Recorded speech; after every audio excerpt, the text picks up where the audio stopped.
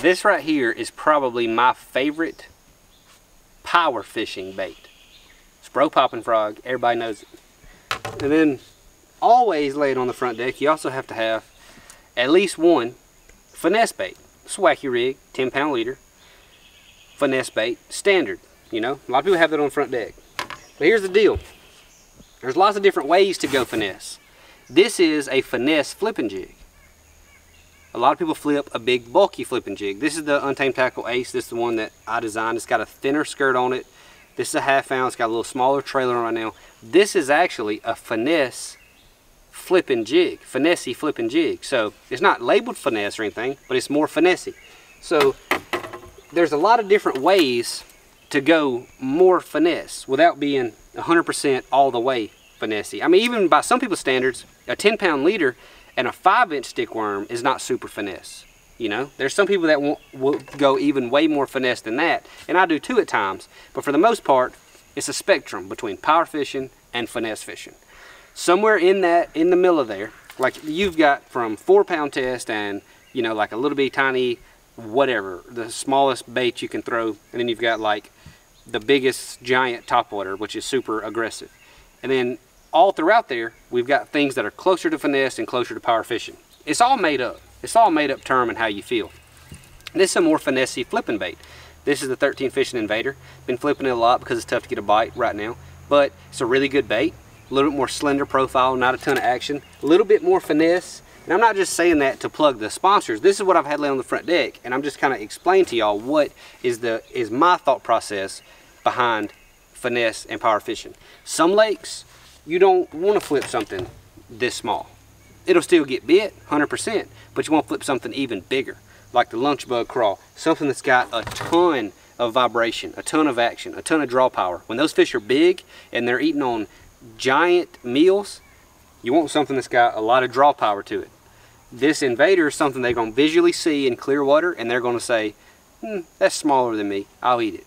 That lunch bug crawl is something big, kicks a lot, they're going to feel it. They're going to see it from a long way away, and it's got a little bit bulkier profile, and the ones that eat that are typically going to be a little bit better quality fish.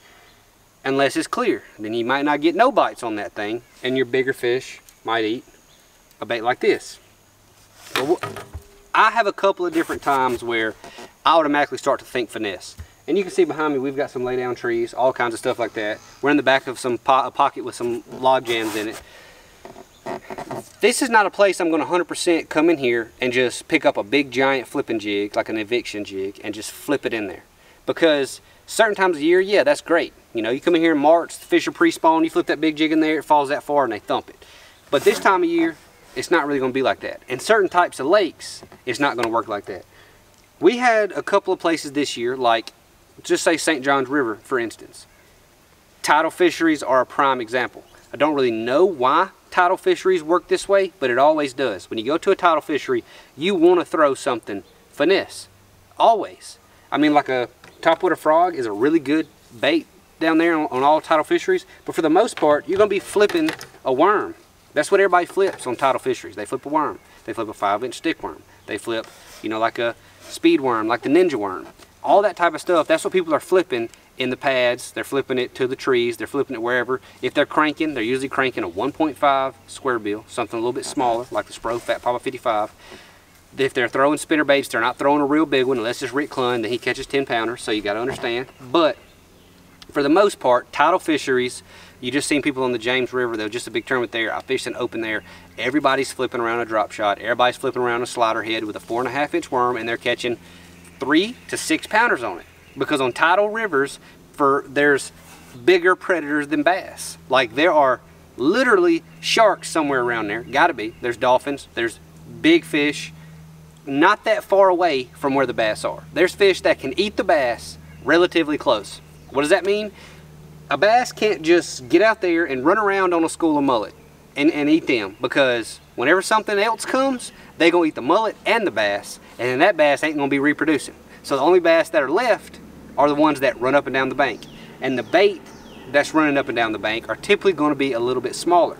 Like, you go to a tidal fishery and there's some big bait fish in there, but they don't really get up there super shallow on the bank all the time. Was on the Sabine River. There was some tiny little bait fish down there. You had to go super finesse. I was flipping a 4-inch worm. I was flipping baby little flipping baits, like all kinds of little stuff. And that's what works down there, because they're eating little bitty crabs. They're eating little bitty bait fish, because if they get off that dang bank, probably going to be over for a 3 or 4 pound bass, because there's stuff out there that will eat them. So tidal fisheries are one of the main places that when you go there, you automatically think, it's got to be finesse, and you don't want something that's going to drag on the bottom too much, because tidal fisheries have a ton of muck bottom. That's why a wacky rig works so good there. That's why a drop shot works so good there, because the weight's on the bottom, but the bait's not. It stands up above the muck a little bit. So automatically think finesse in tidal fisheries. Another place that might not get talked about a lot, where I automatically think to downsize, like if I'm going somewhere flipping that fits these characteristics, I'm automatically going to have something like this, or I'll be flipping a worm, or I'll be flipping, like I'll take this stick worm right here and flip it, you know, whatever it takes to get bites in that type of fishery. But it's going to be a fishery that has stained water a big chunk of the year and then gets clear for a little bit of the year. Those are some of the toughest fisheries. Like whenever they get clear in May and June and July and August, but they're stained from like November till March, those fish just get accustomed to that clear water, and it's like accustomed to that stained water, and it's like when it gets clear, they're the toughest fish in the world to catch. I think that when you go to a lake like Hartwell or any of those, Lake Martin, Lake West Point, those bass that live in that clear water are way easier to catch than the bass that live in muddy water that has now gotten clear. Those are the hardest bass to catch, period. And that's whenever I'm automatically going to think we got to go finesse on them. We have to throw, you know, something like a topwater is usually going to catch them. But also, if you're going to flip, it's going to have to be something more finesse, a little bit smaller jig, downsize a little bit, a wacky rig, whatever. You're just going to take, it's going to take some finesse to get enough bites to do well in tournaments. And a lot of y'all aren't trying to fish big tournaments, and I understand that. But you still want to get some bites, you still want to reel some bass in, you still want to catch some. Another thing, these lakes have largemouth and spotted bass. The spotted bass usually take a little bit more finesse. They really like the wacky rig, but that wacky rig still doesn't catch them quite as good as a little shaky head, a Ned rig, a drop shot, all that type of stuff. And I go even more finesse when fishing for spotted bass, because they're a little bit smaller, a little bit more particular, and a spotted bass, when they decide to eat something, they are going to eat it. That's why I don't want to throw anything that's ever going to scare them, ever going to make them feel threatened at all. I want to throw something that always they're going to identify as prey. And then spotted bass are a lot easier to catch, so go really finesse for spotted bass. Obviously really finesse for smallmouth, because it's kind of the same thing. You don't ever want to scare them, but if you don't scare them and they see your bait, they're going to eat it. One more thing that is kind of similar to the lakes that get muddy and then get clear. Those are brutal to fish, but lakes that have a lot of current, where they're not pulling current. We have that a ton. Fish Chattahoochee River a good bit, fish the Tennessee River a good bit. When they're pulling current, you just skip this dang jig around, you flip it wherever, and they bite. Like it's like the dang dinner bell for them. For whatever reason, they bite. When the current comes off, I mean, it's not for whatever reason, you know why they bite. When that current's cut, you have a couple days in a row where they're not pulling current. The first day is the worst. The first day when they're not pulling current, that's the worst.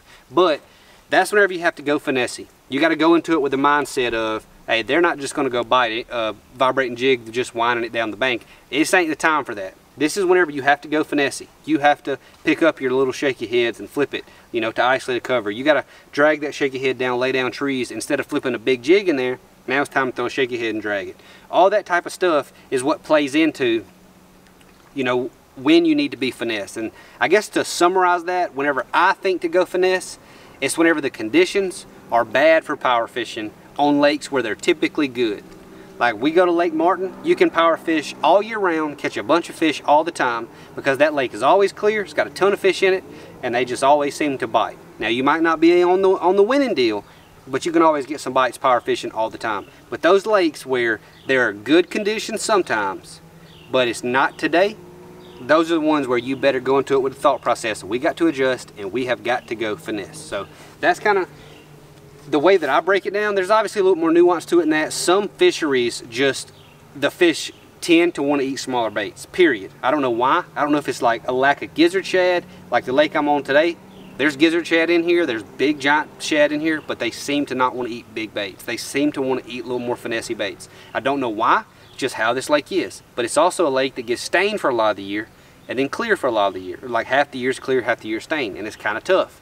But anyways, that's how I break it down. If the conditions are typically good and they're bad today, you better think finesse and you better think it quick, or you're gonna fall behind. So that's kind of my thought process on it. Let me know how y'all adjust. If y'all do something different than me, if y'all got some baits y'all throw whenever it's tough and you need to go finesse, what's your favorite finesse setup? Or if you've got a power fishing bait that seems to catch them whenever they are not biting the traditional ones, let me know that too, because I might have one tied on shortly if you tell me what it is. But appreciate it, guys. Appreciate y'all watching the video. Leave me a comment down below, and about to go back fishing and hopefully not have to finesse them.